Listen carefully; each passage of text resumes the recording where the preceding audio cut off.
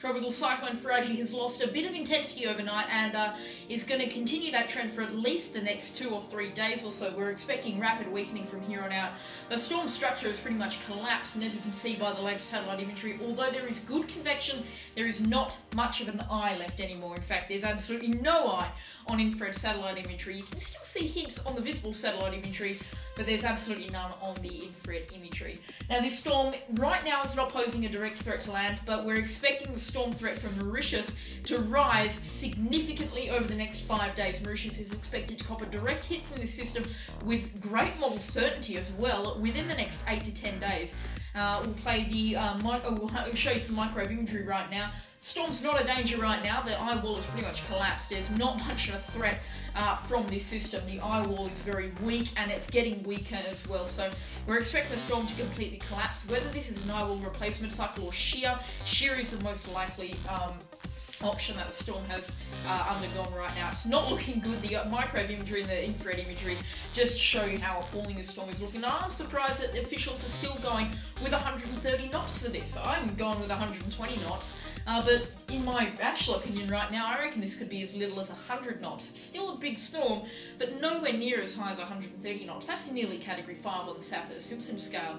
Now, of course, if you are planning on taking a ship or a plane through this area, my best advice is don't, because you could probably end up flipped with waves in the centre of this system up to 15 metres high still. Yeah, it's quite a dangerous storm. Ocean heat content is looking like this. It's quite high for this part of the world anyway over the next 5 days. It has dropped slightly, and you can see where that upwelling has really gotten to the storm. But over the next 5 days, the storm is expected to be in good sea surface temperatures and good ocean heat content. Not fabulous, but still good.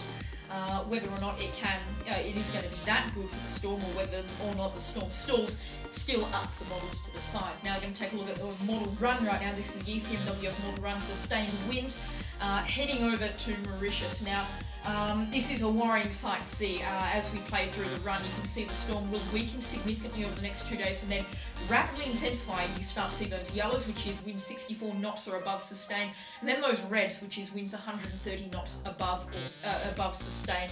So we're seeing a very worrying sign right now. Mauritius is going to cop a direct hit with plenty of those reds as well. It's a worrying sign. This is 10 days out. The forecast still could change, but there's great model certainty. Not precise certainty, I must say, but there is great model certainty up to around the 240-hour mark.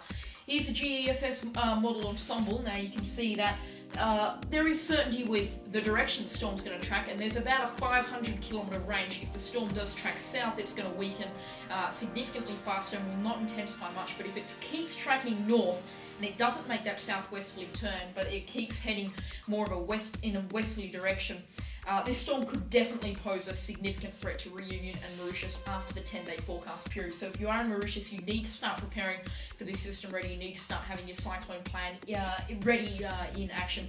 And if you want to be ultra prepared, I'd go down to your local supermarket and get all of the necessities like batteries, canned food, water, torches, a working radio if you haven't got it already, because if this storm does make landfall, it's going to be a big landfall, and if you are in a remote area, you could be cut off for periods up to weeks, especially on Mauritius or Reunion, which are quite remote islands and will be difficult to get to by rescuers if this storm does persist in the area.